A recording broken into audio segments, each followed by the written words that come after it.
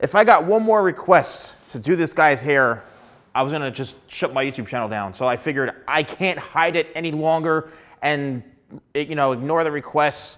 He does have it bleach blonde, so this is gonna be another color job. So what I'm doing today is I'm gonna be doing this mannequin. I'm gonna be doing foils on pretty much every section throughout the top. I'm leaving the bottom underneath here, but I wanna create kind of a heavy bleached blonde look. Then we're gonna go in and cut it. So a lot of it's going to be just kind of showing the process, and then I'll break it down at the end.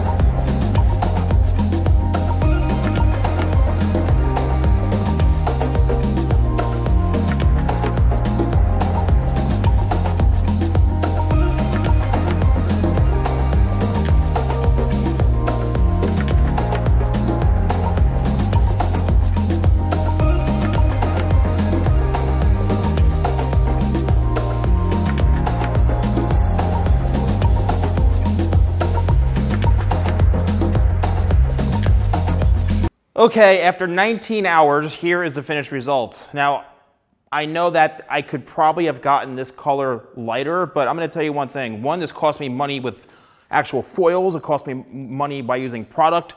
You know, I put a lot into this. I don't have like 9 hours for this to sit there and bleach, so I tried as best as I can to get this as close as possible. So let's start with the haircut.